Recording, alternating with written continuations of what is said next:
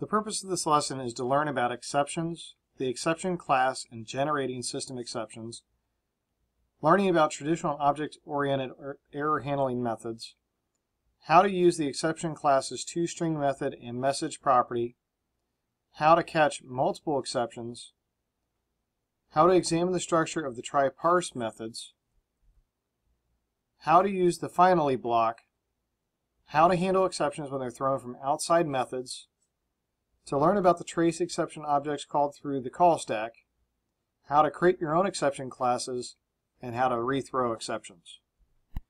An exception is simply any error condition that causes unexpected behavior in our program. Now, in our object-oriented programming languages, we actually have things that can allow us to handle this type of problem. Usually, exceptions are a member of what's called the exception class, and it does have derived classes. So what is an exception? Well, an exception is going to be something like the user typing in a number in a text field, or typing text in a numerical field, or not entering any data at all in an input field, or even trying to do something like divide by zero. So we have a large amount of class exceptions that we could encounter. We have things like system.argument exception, arithmetic exception, things like if we try to perform a conversion or if we try to divide by zero. We do have a whole bunch of different types of exceptions. However, most of them are going to come from one of the three classes.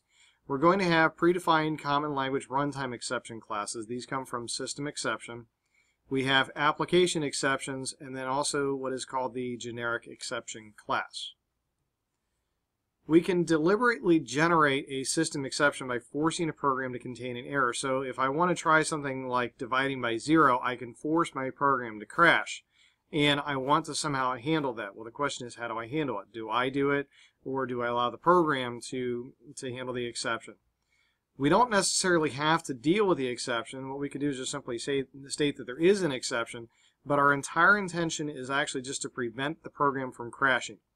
If a program crashes, we end up with this abnormal, abrupt termination of the program, and we could either lose data or we could just simply kick the user out and be an inconvenience.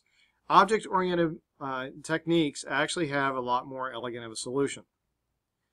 Alright, so in this particular case here, we have a program where it's asking the user to enter the miles that they've driven, the number of gallons of gas, and then we calculate the miles per gallon. Now, miles per gallon is just simply going to be the number of miles divided by the number of gallons, and then we figure out what the miles per gallon is. Seems easy, but if the user doesn't enter anything for the number of gallons of gas, or if they enter zero, then what we will get is an arithmetic error and possibly an exception where they divide by zero. So in this case, if they entered zero gallons of gas, we would actually get a system.divide by zero exception. And then notice it says attempted to divide by zero. We can actually take that and use it to our advantage. The system will crash, it'll throw an error, but instead of letting the entire program crash, we just simply want to grab that error message. Alright, so what we could do is we could use an if-then statement. So what we're going to do is, this is the old way, by the way, we could simply say enter the number of gallons. And then what I could do is if the number of gallons is greater than zero, then we could divide by zero, or divide by the number of gallons. The thing is that this is actually fairly inefficient. It'll cause our code to contain a lot more evaluations than we may necessarily need. However, if it's something that we're going to do frequently, like if I frequently expect people to forget to put the mileage in, then an if-then statement will actually be a little bit faster than the other exception methods that we have available to us. But what we're going to do is we're going to try to catch that error and prevent the user from being able to go any further without crashing the program. Alright, so what we're going to use is what's called a try-catch block. Now, a try block is just simply a section of code that we're going to tell the system, try this section of code. If it works, great. If it doesn't, then we're going to catch it and we're going to try to figure out what the exception is. And we could either just simply ignore it and do nothing else and carry on like nothing happened, or we could even present a message to the user. We could reprompt them. Alright, so then we also have a thing called a finally block, and we'll get to that in just a minute. Alright, so the way that this looks is that we have a try block here. Notice it's try is the keyword. And then in curly brackets, then we actually put our code that we want to run. Then we have our catch statement, and then in curly brackets, what do we want it to do if it catches an exception? All right, so what I'm going to do is I'm going to try a small section of code. If the section of code works, great. If it doesn't work, then we're going to catch the error that we got, and then we go into this catch section of code. Think of this kind of like an if-then statement. So if this works, great, else do this thing down here. So if this works, do this code. If something up here fails, then we're going to catch it, and then we're going to do something about it. All right, so the way that this works is in our try section of code, we want to have all of our lines of code, and whichever line causes the error, that's where it actually stops. All right, so what this means is if I try this whole section of code here, then what it's going to do is it's going to try to run every one of these lines. These first 4 actually run, but when we get to this last one, if they entered 0, then what it would do is this line is the one that caused the exception, so it stops processing here, takes whatever the exception error message was, and throws it to the catch block. Now, a message that gets sent over, or whatever the exception was, we have to declare it. So we're going to say, okay, we have an exception. This is our data type, is an exception. We're going to call it E.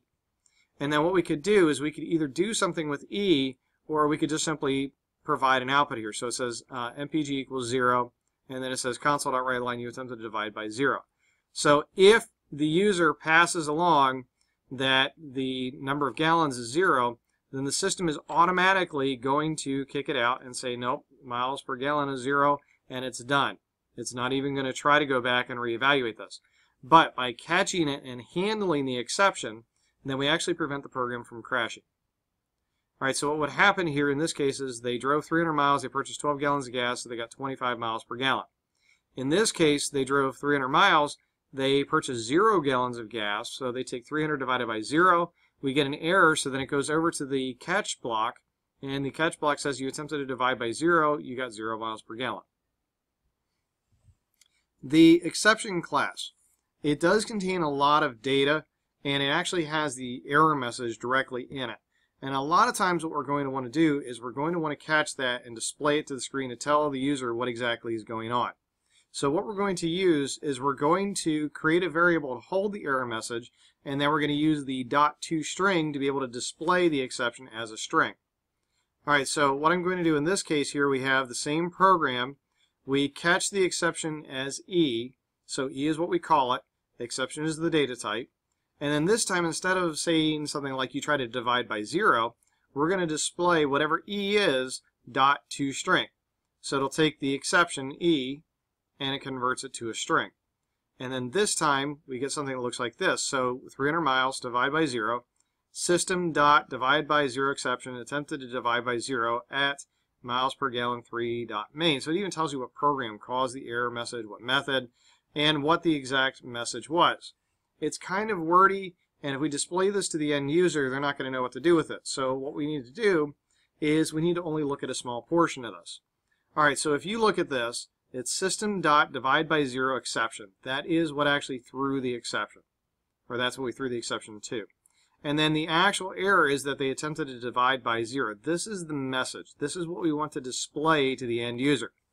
All right, so what we're going to do is we're going to use the message property, and then we can also use the getType method to be able to figure out what the type of error message was.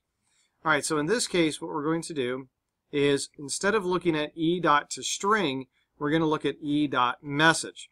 Now, E.message just simply means that whatever the message portion was, this attempted to divide by 0, we're going to display that out to the screen. So in this case, if they try to divide by 0, you attempted to divide by 0 is listed here, and then the rest of the program carries on. We can have as many statements in the try block as we want. The thing is that the first one that gets an error is the one that gets thrown to the exception. Typically, we only want a small section of code to be in our try block. So if I want to try to ask the user for entry for a number, then I want to try that and then catch it if they enter something wrong. If I ask them to enter a second number, then typically I'm going to have a second try block and then have another catch if they entered something wrong there. The reason for it is that I want to limit where they actually can cause errors. So if I'm asking the user for 2 numbers, and I put a try block that contains the input for both of those numbers, and they enter one of them wrong, then they have to re-enter both numbers. If I make a try block for the first number and they enter that one correctly, and then I make a separate try block for the second number and they enter that one wrong, then we only have to catch the second number and get them to re-enter that second one. So the way that it works is whatever throws the error first is the one that actually gets thrown to an exception. So in this case here, we're taking the number 13 and trying to divide by 0. And so what we're doing is we take 13, divide by 0, and this would actually cause an error. So as soon as this causes an error, it immediately exits the try block and then goes over here to the exception. Now in this case, we have multiple catch blocks here. And what we're trying to do is we're trying to catch different types of errors that the user could cause. So in this case, you'll see that we have the divide by 0 exception error, and error is what we're calling it. And then here we have index out of range exception, which we call error. So depending on which one of these we cause, if we divide it by 0 or we go out of range, it would go to the appropriate catch block, and then no matter what, it would always call it error. So in this case here, we try to divide by 0. The system would know that it's a system.divide by 0 exception error. So it immediately goes to this section of code here, and it'll say in first message block and then error dot whatever the message is. All right, so we get something like in first catch block, attempted to divide by 0. All right, but if I try to do something like this, if I change the order of the two commands, if I look at result equals array num, and num is equal to 13, I have an array here with 3 elements. So I have element 0, 1, 0, 1, and 2. Those are the only valid indexes. But here we're trying to look at index number 13. Now this is not a divide by 0 error. This is an out of range exception. So what happens is it'll throw this message or this section of code down to the catch block, and this catch block would run. So in this case, we would get a message that says the index was out of the bounds of the array. Now we can have multiple catch blocks, but we want to try to have as few as possible. All right, so what we're going to do is we're going to create multiple exceptions. And instead of simply stating that we divided by 0 and that's an error, what we want to do is we are going to have just a generic exception. So maybe I'm going to have where there's a possibility of dividing by 0. Okay, we're going to try to catch that. There's a possibility of being out of bounds. We're going to try to catch that. And then I don't want to try to evaluate all of the other possible exceptions that we could get. So we're just going to use the general exception type. So what happens here with this one is we get an error message. It just immediately treats it as an exception, and in this case we just simply state what the message is. So I could look at every possible way that they could cause an error and evaluate a catch block for each one, or I could just simply have a generic exception. So typically what you'll see would be maybe 2 or 3 exception catch blocks. So we'd have one that tries to catch the out of bounds, one that tries to catch dividing by 0, and then another one that is just the generic, hey, you cause an exception, here's your error. All right, so it is considered to be poor coding style to have more than 3 or 4 exceptions in our code. Honestly, we shouldn't have any more than 2 or 3. And the reason for it is only one of these is actually going to run whenever the program runs. So if I create an exception for the divide by 0, or I create an exception for out of bounds, only one of the 2 of those is going to run. So what would happen is I end up with these what are called unreachable blocks, which are just simply blocks of code that the system will never actually make it to. Only one or the other is going to run, and so there's very little chance of the user actually getting into one of these blocks. Therefore, we're just simply going to have wasted code. We're going to have wasted text in our program. The size is going to be larger, and it's not really going to be worth it. We also have what's called a finally block. Now, finally just simply means that whether the try block ran or the catch block ran, no matter which one of those 2 ran, finally is going to run. So no matter what, finally actually does something. Now, the reason that we use the finally block is typically going to be that we need to do some sort of cleanup. So if we try to do something and it works, great. We need to maybe close a connection to a database. Maybe we need to close a file that's open or something like that. But if we get an error, we still need to close that connection or close that file. All right, so the way that this looks is we end up with a try block, try to do something. If there's an error, catch it, do something about it. And then no matter what, finally do all of these, whether or not there was an exception. All right, so here's another example of it. Here we try to open a file. We try to read the file, place data in it, calculate an average, display the average. And then you'll notice here that we have an I/O exception. So let's say I try to open the file and the file actually can't be opened. Let's say the system can't find it, or in this case the file is already open. Then this will catch the error message and it will run finally no matter what, and the file is open, so it's going to try to close it.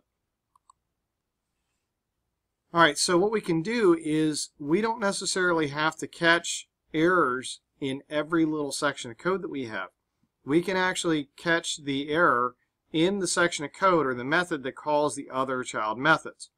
So what we're going to do is we're going to create our try-catch block in our main method, and then we're going to create the same blocks in any of our sub-methods, but what we want to do is we want to let the main method handle the error message.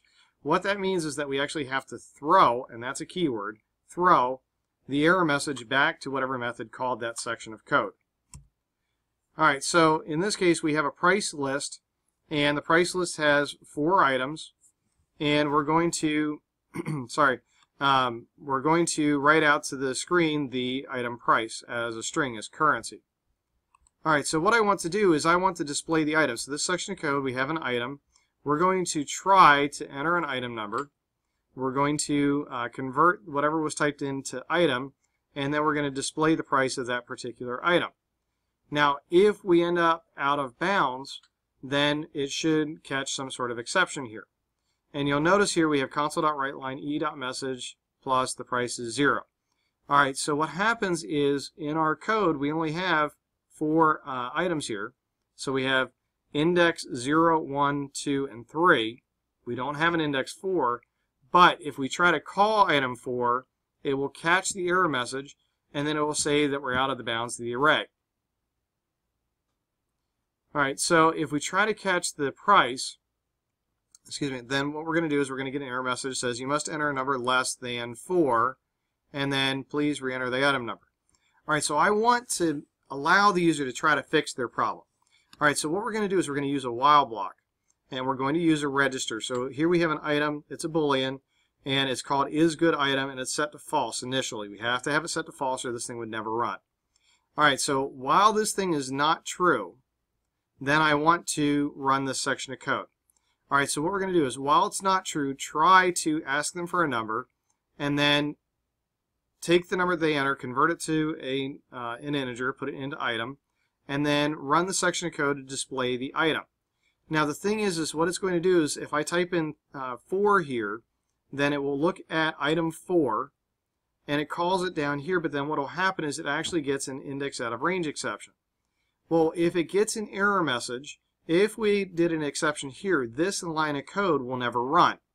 So what that means to me is that if I run through this thing, isGoodItem will never become true unless this whole section ran successfully. Alright, so if we got an error, we go down here to the exception, then we go right back where we left, and then we try it again. And keep doing this until they enter a legitimate number. If they enter a legitimate number, then we're going to say that the item is good, that's true, so therefore we won't ask again and we'll carry on our way. Alright, so in this case, it says enter an item number 12. You must enter an item number less than 4. Please re-enter item number.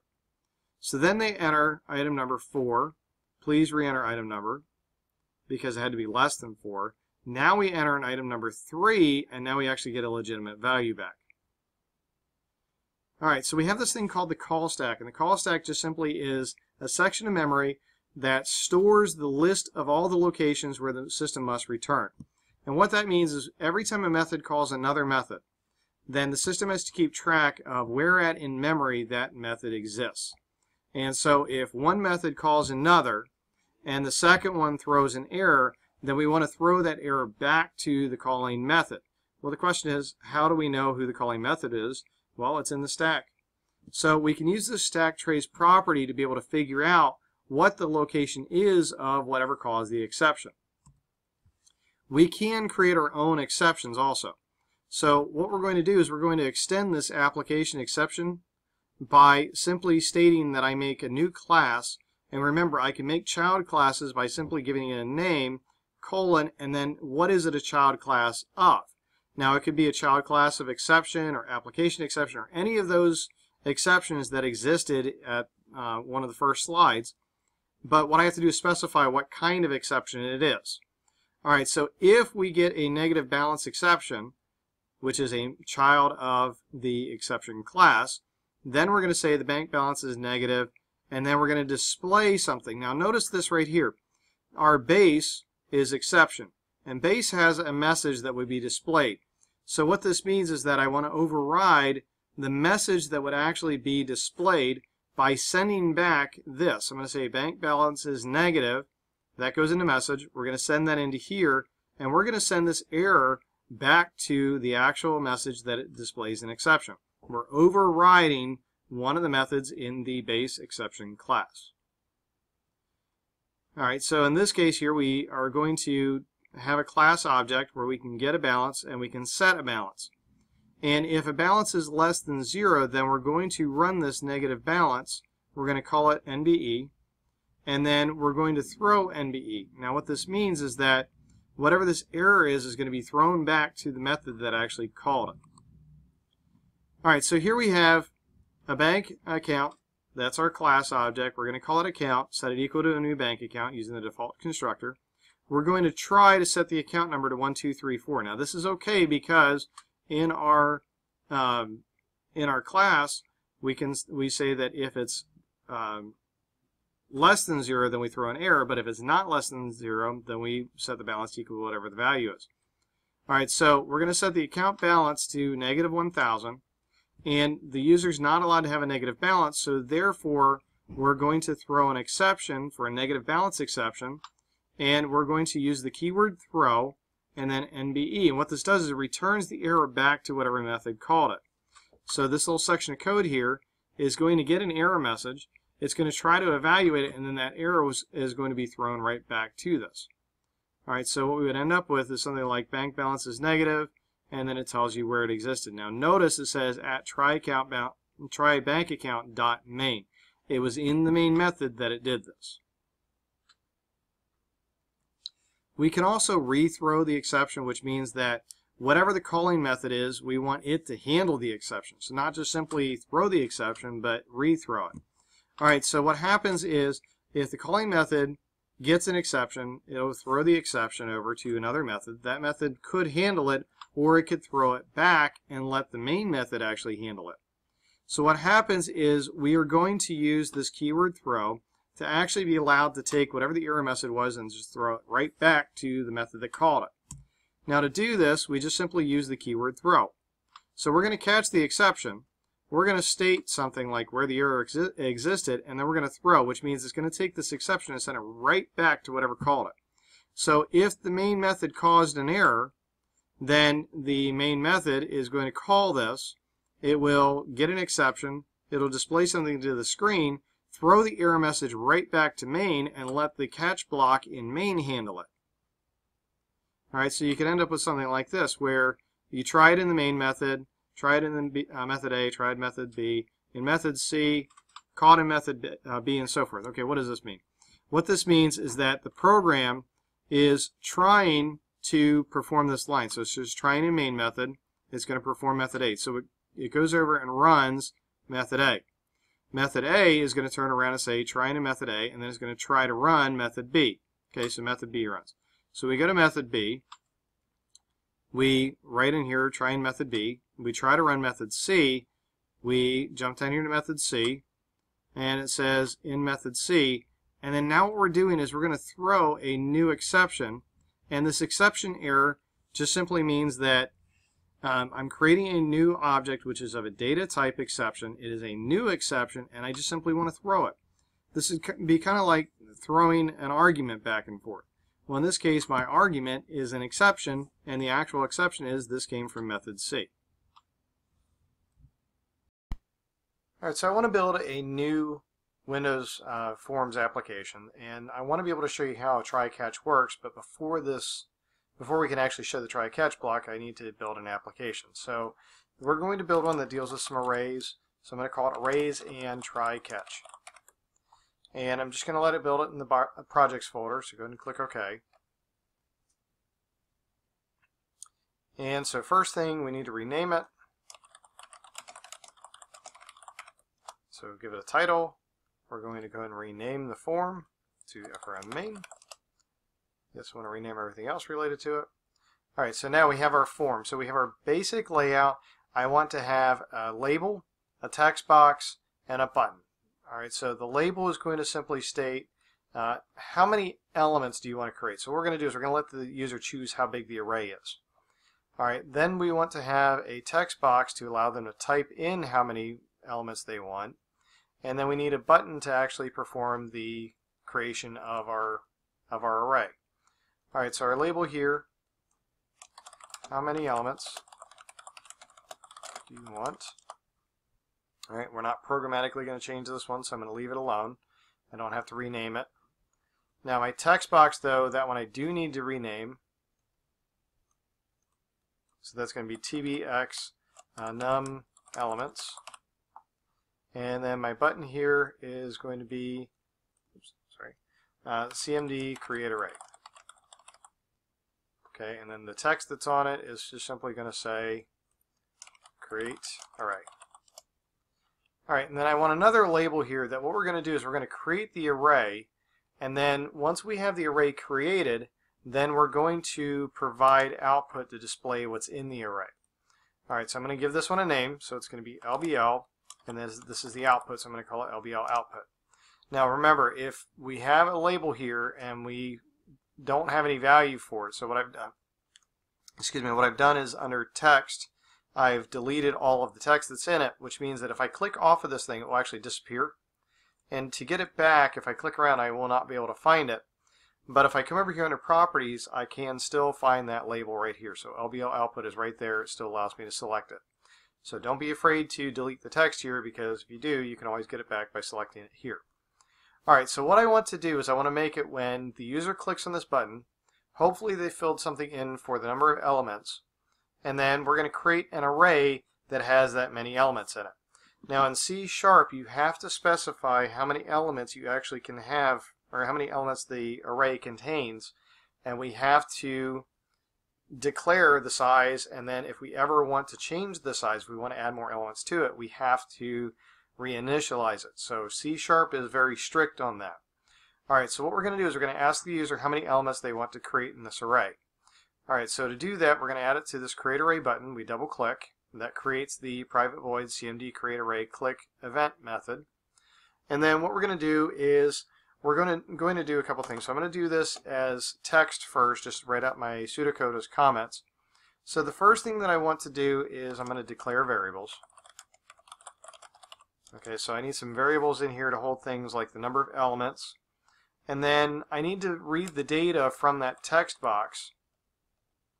Get the number from the text box. Okay, now the problem is when I get the number in from the text box, it's going to be a text string, and I want to convert that to a number.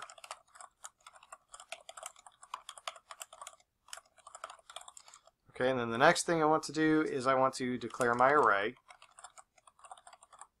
Alright, and once we have the array, then we need to populate it. So we're going to put some stuff into the array. And then the last thing we want to do is we want to display the contents of the array.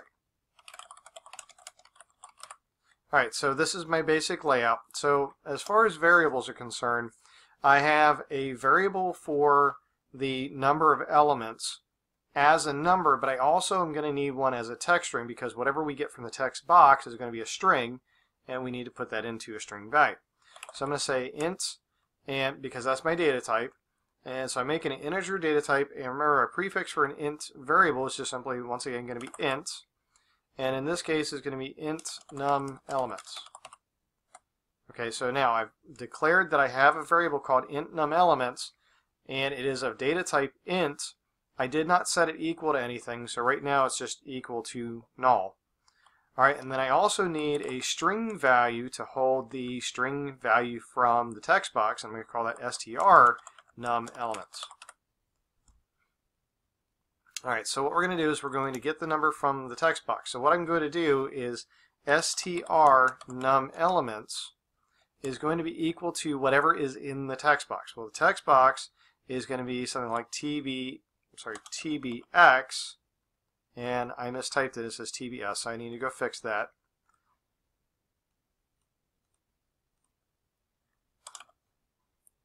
Okay, so now if I come back over here and I type in tbx,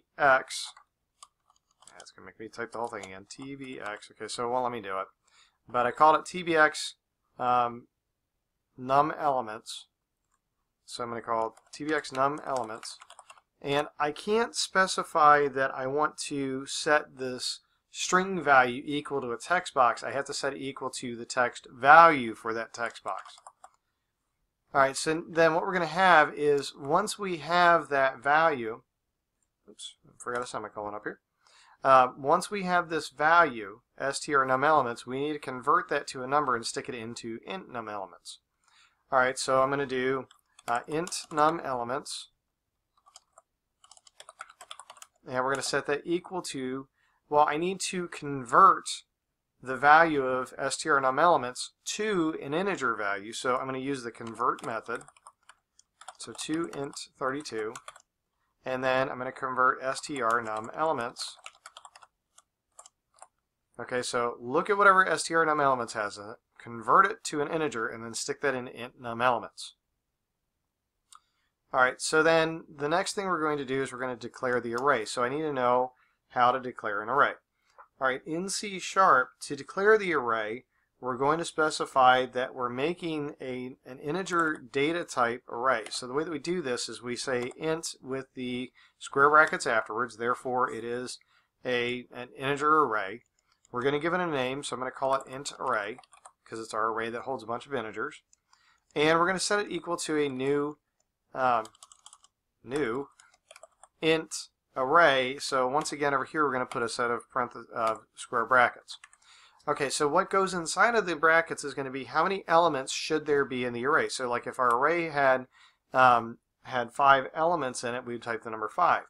Well, we're leaving this up to the user, so we actually are going to make it int num elements. So however many elements they specify is what we're going to put into this array. Alright, so what we do is we're going to ask them to type in the number as text into tbx num elements. We put that into str num elements. We convert str num elements to an integer and stick that into int num elements. And then we create a new integer array called int array, which is equal to a new int array that has this size or this many elements. Alright, so then the next thing we need to do is we're going to have to populate the array. Now to do this, we're going to use a loop. Alright, so I'm going to use a for loop, and we use a for loop if we know exactly how many times something is going to be run, or we use a while loop if we don't necessarily know how many times it may be run. So something like this where I want to populate the array, I know the array has a beginning element and has an end element, and so what I'm going to do is I'm going to specify this as a for loop, and then a for loop inside of the parentheses we have three sections that we need to put in here. First thing is I need to declare a counter. So I'm going to say int, the int data type. I'm going to call my counter k and set it equal to 0. That's my first thing. Then while k is less than the number of elements that are in the array. So what I could do is I could say int num elements right here. Okay, so while it's less than the number of elements, then what I want to do is set, I want to increment k, so I'm going to say k is equal to k plus 1, and that's what my statement will look like. Alright, but what I can do is I can actually make this a shorthand notation here. Now there are two ways that I can do this. I can change this, and instead of saying k equals k plus 1, I could say k, and then get rid of this k plus 1 over here and say k plus equals 1. And what this means is k equals k plus 1.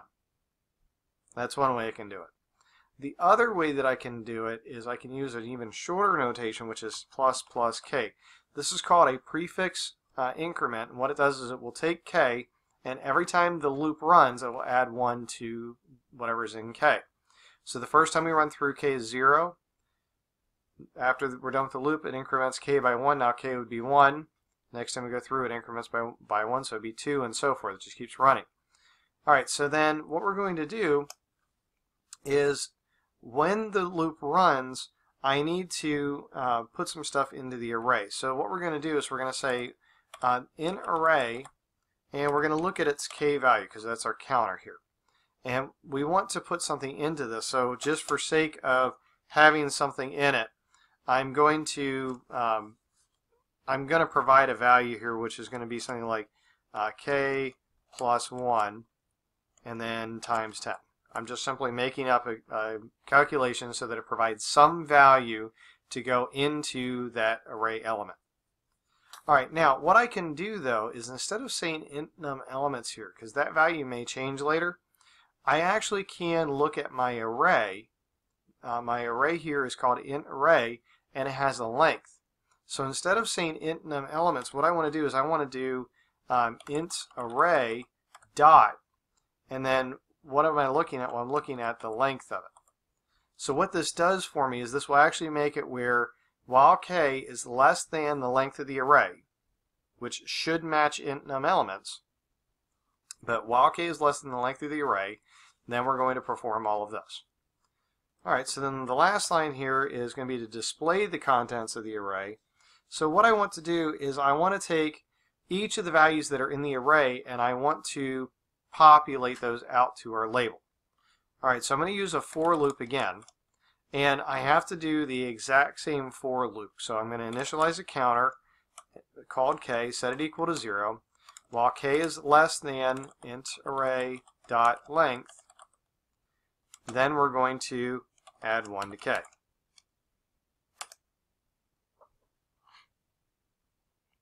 Alright, so now exact same loop. So what I want to do is I'm going to take the label output. Okay, so LBL output here has a text value or text property that I can play with. So we have an LBL output dot text property, and I want to set this equal to something. So what I'm going to do is I'm going to specify that LBL output dot text is going to be equal to something. Well, the question is, what is it equal to? Alright, it's going to be equal to whatever is currently in LBL output, because what I want to do is I want it to keep adding to whatever is in the output. And then plus, and then some other value. So what am I going to put into this? Well, I'm going to put in int array and then k. Alright, so this is just strictly for the purpose of creating an array and then displaying it out to the screen. So I'm going to go ahead and start this.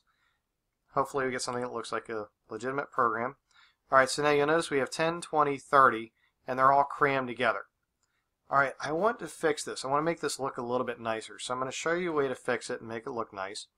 The way that I'm going to make it look nice is, remember up here where I did, let's see, up here when I did the k equals k plus 1, and then I changed that to k plus equals 1. I can do that with my labels too. So down here, if I have something like LBL output.text is equal to LBL output.text plus something, I can actually change this to plus equals, and then I can get rid of this junk here. Okay, so I just want to show you this looks exactly the same. So if I do 3 things, there's my array, 10, 20, 30. Alright, but what I want to do is I want to make this look nicer over here. And the way that I'm going to make this look nicer is I'm going to use a command called string.format. And what string.format will do is it will allow me to format some text in a specific way that I want it to show up on the screen. Alright, so what I'm going to do is inside of a set of parentheses, actually I'm going to leave out the second one. What I want to do is I'm going to use what's called a placeholder. And a placeholder looks like this. It's a curly bracket, 0, curly bracket, and then a space, a comma, and a space. And inside of the quotes, this is what I want it to actually display. Now, the question is, what does this 0 represent? Well, the 0 is going to represent the value that follows after this comma. Alright, so what will happen is it will have 10 and display 10, comma, space. And then it'll get 20 and then say 20, comma, space. And then 30 and 30, comma, space. And what we're doing is we're just simply making the string that formats on the screen look a little nicer. Alright, so I'm going to go ahead and run this. And I went 3 things, and now they're spaced out. And you'll see I have 10, and then comma, space, 20, comma, space, 30, comma, space. And the question where those come from is right here. So this placeholder 0 tells it, hey, look at the first thing that's over here and display it there. Comma, and then a space. Then the next time we go through, now to look at this again and look at the second array element. Go through again, look at the third array element, and then we're done. Alright, so what I want to show to you though is this is working the way that I want it to. So if I have 5 elements, then we're going to add 5 here. Alright, so I'm going to add 5 more, and you'll notice what happens is it just simply keeps adding them at the end. Well, what I want to do is every time I click this create array, I want it to clear out whatever's in here first and then perform the rest of these calculations. So what I'm going to do is at the very beginning of my CMD create array underscore click, I'm going to clear the contents of LBL output. Okay, and the way that I do that, I'm going to say LBL output dot text is equal to, and then 2 sets of double quotes. What that does is it'll blank out the text, and so now if I do 3, do 5, 6, just do 1, it clears it out each time, and then it only displays the output from our array. Alright, so clear the text, get the value from the text box, convert it to an integer, make an array that's that number of elements in size. In each element that's in the array, we're going to add 1 to the value, and the reason I'm adding 1 is because it starts off at 0. So if I just left this as k times 10, then I'd have 0, 10, 20, and I want this to be 10, 20, 30, so that's why I did it this way. And then we display the content. We just do lboutput.text plus equals, which means add this to whatever's already in the text value, and then we're formatting it so that we have a comma and a space before it actually displays the text. Alright, so all of that is just building up to a problem that I have. Alright, I'm going to run this, and if I say how many elements do you want, and I type in the word 1, and I click create array, we have a section of code that is responsible for converting the word 1 to an integer. The problem is this won't work, because when I click create array, I actually will get an unhandled exception error message. And it says that the input string was not in a correct format. So what we're telling the user is that, hey, you put it in an incorrect format, but what you'll notice here is that the only option is either break or continue. When I continue, the program just exits. Alright, so the problem is we have this ungraceful way of handling this problem. The program crashes and then it's done. I don't necessarily want that to happen. I want the program to nicely exit. Alright, the way that I'm going to fix this is I'm going to take all of this section of code right here, and I'm going to put it inside of a section of code called a try block. So what I'm going to do is I'm going to tell the system, hey, try to do all of this. Okay, so now what happens is we're telling the system, try to do all of this stuff in here and see if it works. If it doesn't work, then we're going to catch this. Now, a catch just simply means that we're going to do something with whatever happens. So this is catching our error message. Alright, so this is my default, is just to catch it. So what I could do is I could say something like, you got a problem.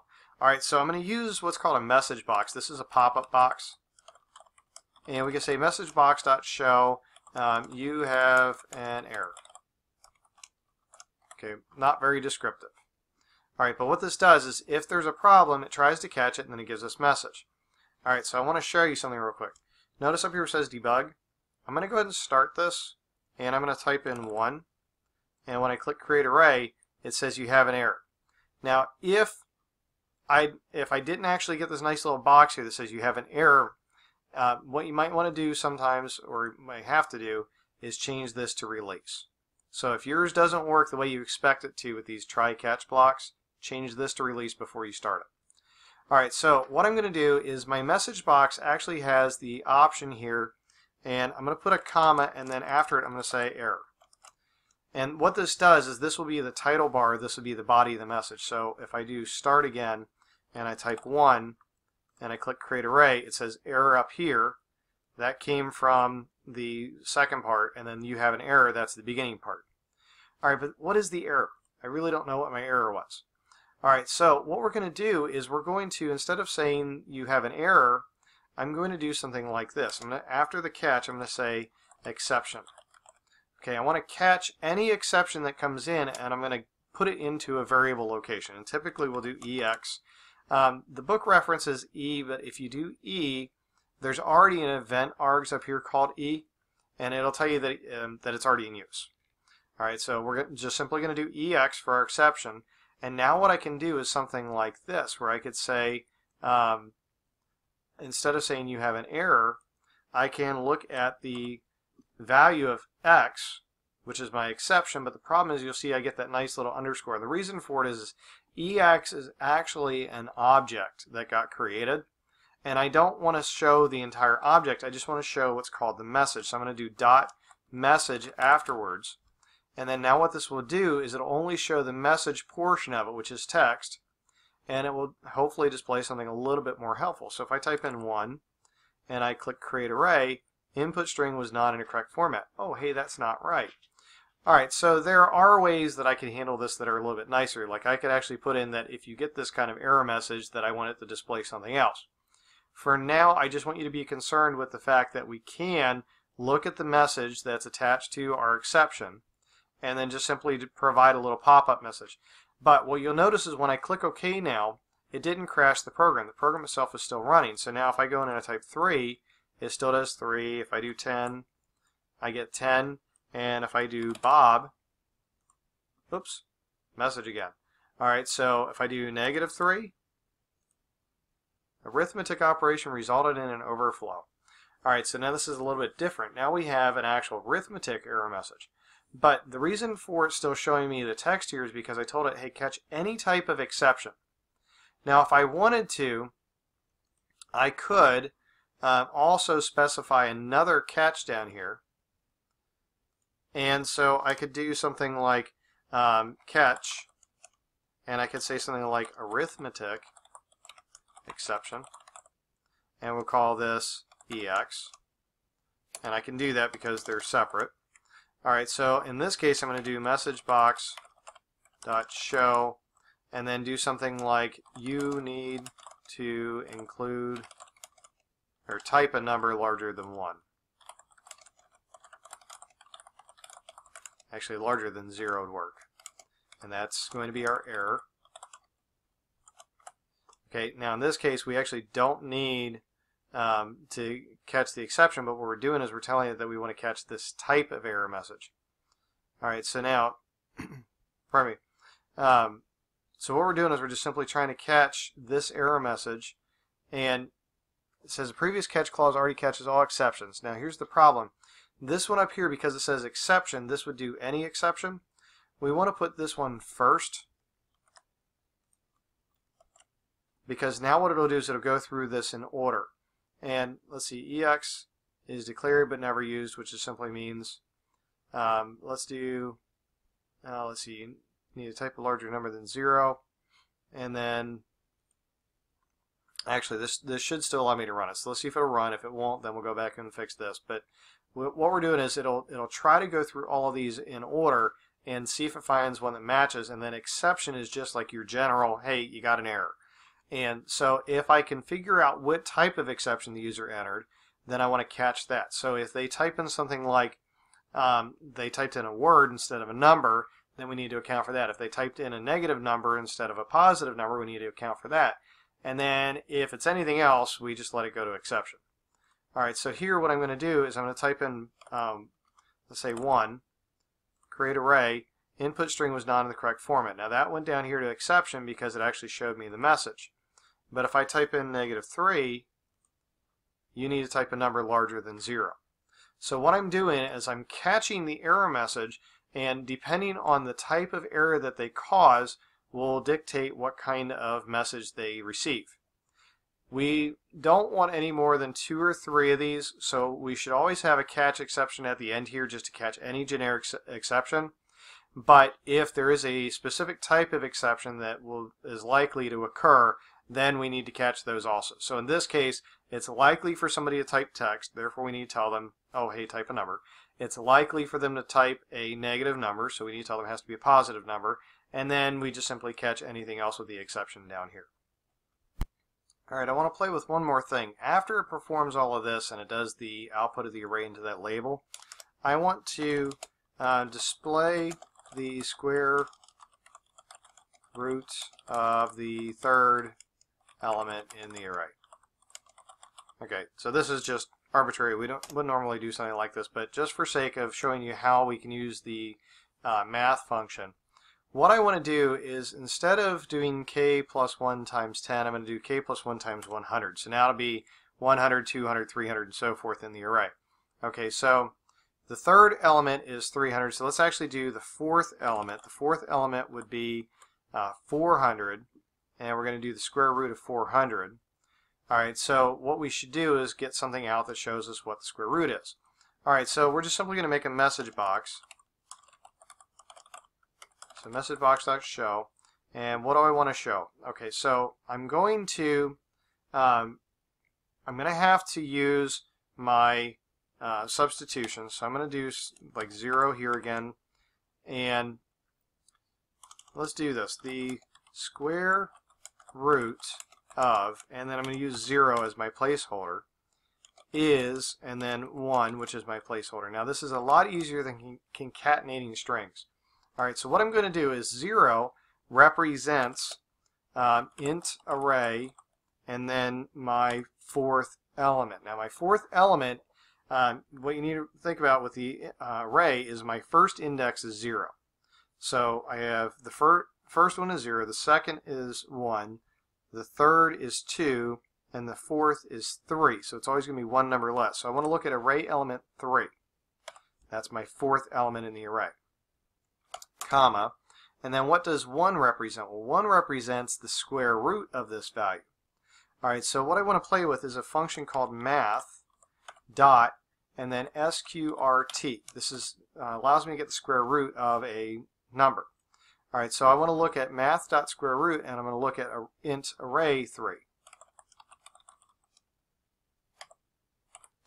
Okay, so what I'm doing here is I'm passing in that we are looking at whatever's in int array 3, and I think I have an extra set of parentheses. Alright, so anyhow, what we're going to do is we're going to,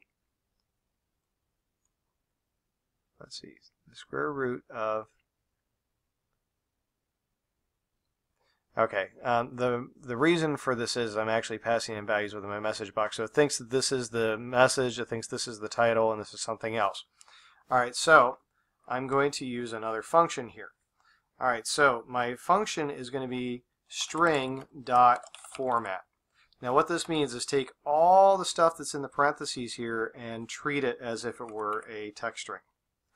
Okay, so now this is a little confusing, so let me show you what it's doing. I'm going to display a message box. I'm going to show it. Inside of the message box, I want to make a text string that's formatted. And the way that we get that text string is by taking all of this stuff that's here. Alright, so we're going to say the square root of 0, which is array 3, which would be 400, is the math.square root of 400, which should be 20. And then we're going to take all of this, convert it to a text string, format it as a string, and then put it in the message box. Alright, so like I said, this is really long, but what I wanted to show you is that we can use this math.square root. So I want to show you how this works. So I'm going to type in that we have 5 elements, create the array, and then we get the square root of 400, which is our 1, 2, 3, 4th element here, which, by the way, is element 0, element 1, element 2, element 3. So element 3 is our 4th element. So the square root of 400 is 20, and we got that by using the math.square root function. One thing that I want to point out, you'll notice my for loops. I have 4 and then this line, and then I only had one line of actual text for a command. If I want to use more than one line of text for my for statement, what I have to do is enclose all of it in curly brackets. So if I don't include it in curly brackets, this one line is the only line that begins as part or belongs as part of our for loop. If I include it in curly brackets, then this line and any other line that exists between these curly brackets would exist as part of this for loop. So we can use a for loop with just one line or a for loop with multiple lines, but if there are multiples, we have to put them in curly brackets. Alright, so the whole point of this lesson was to learn that we use the try. We're going to try this whole section of code. If anything in this section of code errors out, then it immediately will jump down to the section down here in the catch blocks that correspond to what type of exception we received. And if we have a specific type, then it will go to its catch block. If we don't have a specific one, then exception is just our generic. We received an exception, and it will do this at the end. Alright, so what you need to do is any of the programs that you design, you need to include all of your code inside of a try-catch block to make sure that the end user can't crash your program just by entering the wrong type of data.